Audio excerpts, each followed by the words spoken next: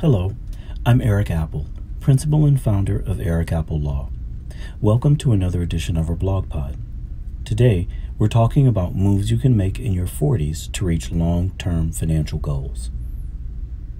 It's easy to put off planning for the future when the present is so demanding. Unlike your 20s and 30s, when retirement seemed like a distant event, your 40s are when your financial responsibilities become more palpable, now and for retirement.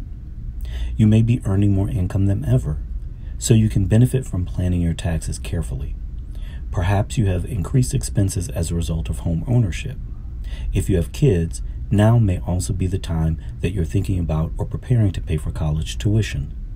When all of these elements of your financial life meet, they require some thoughtful planning and strategic investing.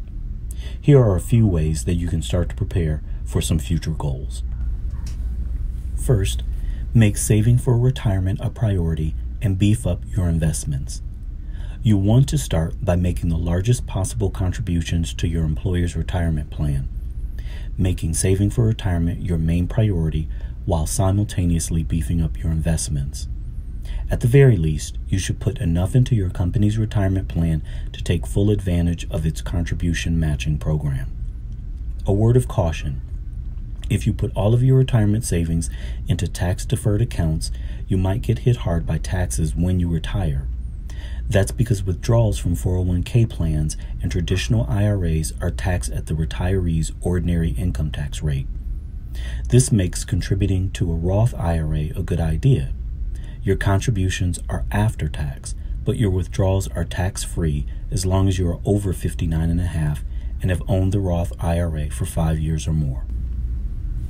It's important to note that employees in lower tax brackets are typically better off diverting some of their savings to Roth IRAs and other taxable accounts because of the benefit of tax deferral is not as valuable as it is to those in high tax brackets. Conversely, if you are in a high tax bracket, you should contribute as much as possible to tax-deferred accounts.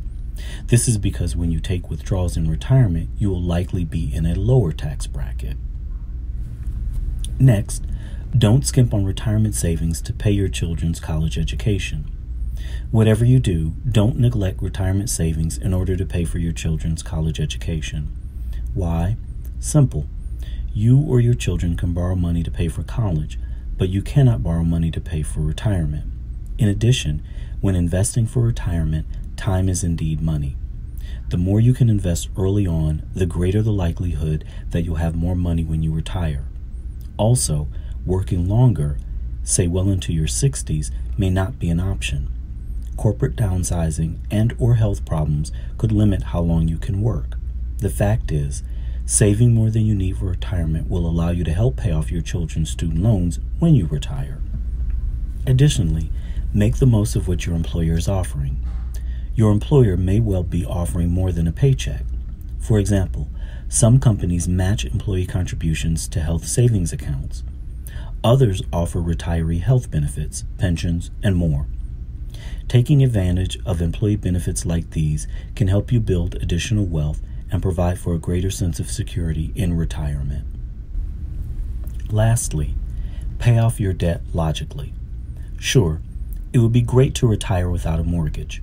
You would eliminate one of your greatest expenses, which in turn could allow you to withdraw less money from your retirement savings during market downturns to pay for unforeseen expenses.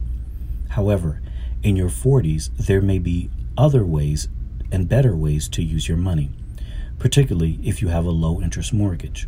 For example, it's better to pay off debts with higher interest rates, such as credit cards or vehicles. Then, if you have money left over, you could make extra mortgage payments. Consider this. On a 30-year mortgage, if you make one extra monthly payment a year, you'll knock off 4 years of the term of your loan.